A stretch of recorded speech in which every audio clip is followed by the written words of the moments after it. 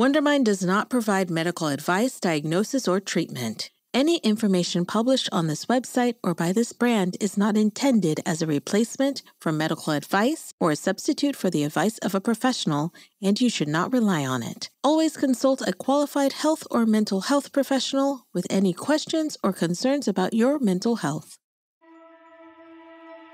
Hey there, I'm Dr. Ryan Howes, clinical psychologist and Wondermind Advisory Committee member. Welcome to week 2 of Baggage Drop. This week, I'll tell you more about the techniques and mindset adjustments that you started last week. We'll also get into the types of support you'll need to maintain changes you are making. Our team at Wondermind created Baggage Drop to give you tools to make meaningful changes in your daily life. We want to help you get rid of whatever's weighing your mind down so you can reach higher heights with your mental health. This is Baggage Drop.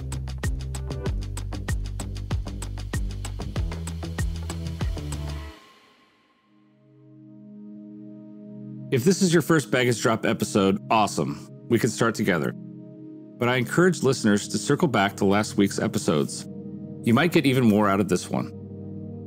This week is all about recognizing and remembering to lean on your support systems. So together, you and I, let's get into it. In week 1, we learned that baggage can be anything that weighs you down or holds you back. This week, we're also going to look at ways that weight can be lifted when it's shared and when you're supported. Significant research has proven that social support can greatly benefit one's quality of life. And according to researchers at the University of Pennsylvania, there are 4 categories of support. There's emotional support. That's the one your friends and family typically provide when they give you a pep talk. There's instrumental support.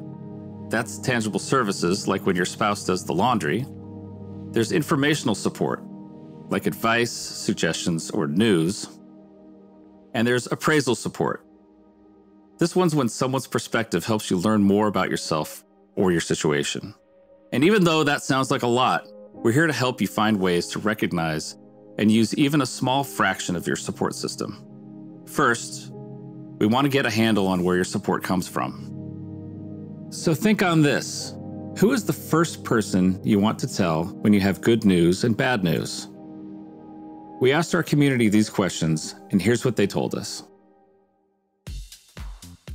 The first person I tell good or bad news to is my sister. She's my youngest sister, and growing up, we were always like fighting and everything, but now that we're both adults, we're super close. So anytime I get any news about anything, good or bad, she's always the first person I go to. My mother, for sure, my family, my sister, my partner. I would say the bad news, it would be my mom, I guess. And the good news, that would be a friend that I met when I was studying in the National Academy of Dramatic Arts. It was my second year.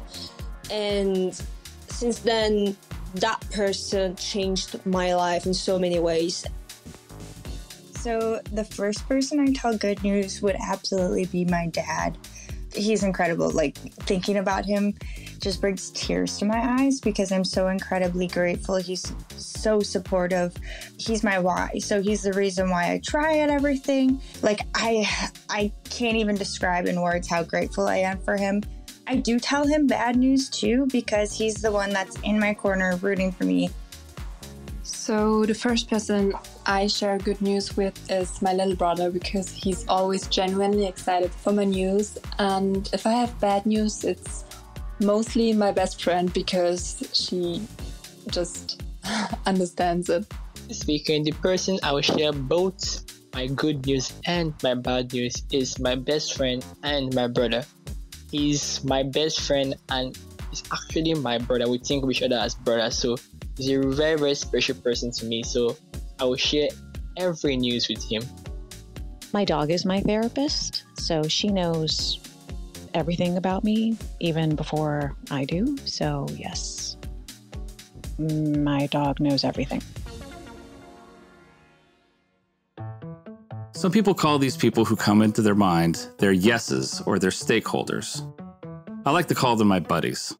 And it's important to note that your yeses can come directly from people, but they can also be found elsewhere. A cuddle from a pet, a song that puts a new pep in your step, new flowers in your garden. Support doesn't have to be big or life-altering, but sometimes we go through periods in our life where we may not have something or someone who comes to mind when we think of support. Contrary to popular belief, that's not a problem. I want you to remember, you always can find support from within. I know that sounds a bit dark, but it's actually really important to ensure you always are your own support. That'll keep you going through the toughest of times. In fact, sometimes inner support helps us notice how we can uncover yeses, even when we didn't know they were there. For a little inspiration, here's where some of the Wondermind community said they found their yeses. I got a big yes from the world today when my puppy woke me up with a big kiss and a hug.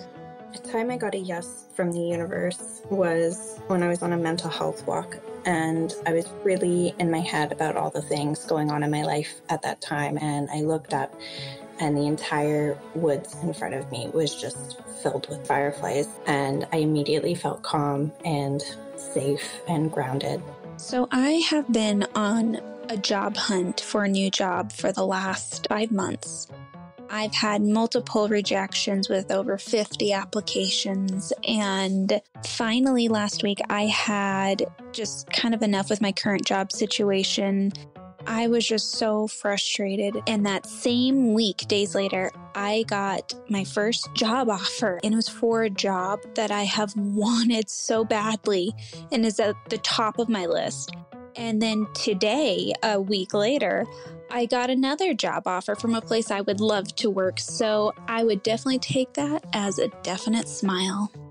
So this past Sunday, I was on a walk with my mom, and it was a cloudy day, and I was just feeling really down and really hurt because I had found out that one of my exes is dating one of my friends. So I was finishing my walk, I turned, and I saw a beautiful double rainbow formed in the sky, and I took that as a sign from the universe that my future is bright. My future holds a lot more love, and my future holds people that are going to love and respect me for who I am and are going to reciprocate everything that I give out. To begin your work of harnessing inner support, let's start here. Who's your role model or hero? Why do you like them? What do you admire about them? Can you incorporate any of what you think makes them great into your own choices or daily movements? Here's a story that hopefully can demonstrate why I'm asking these questions. I recently had a conflict with a colleague that really bothered me. I was losing sleep at night trying to find a solution.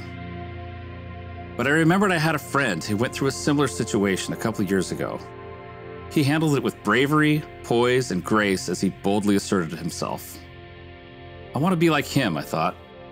Having him as an example helped me be my best self as I made significant choices in my own life. I think this exercise can help you identify qualities that you admire in others and help you incorporate these qualities in your own life. Because we all have people to lean on, but sometimes our best support is ourselves. Remember, this is a practice. Remember to be receptive too. It is a learning process, and it is important to have compassion for yourself when it gets hard.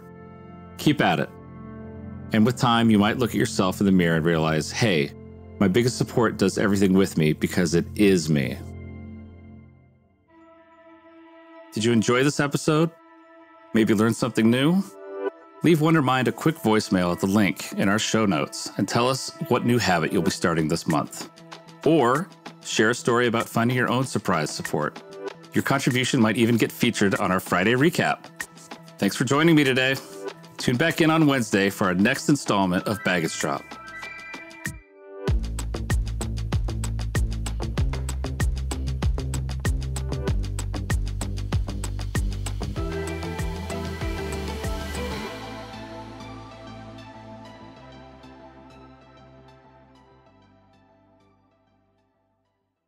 Now's your chance to join the Wondermind referral program. It's a win-win. Simply invite your friends to subscribe to our newsletter with your unique referral code found at the bottom of every Wondermind newsletter and get access to exclusive Wondermind content and merch. Everything from a Sunday Scary Survival Kit to a Wondermind Dad Hat and access to the Wondermind Ambassador Program. You won't want to miss out. Head to sharingiscaring.wondermind.com to learn more and start racking up those rewards today.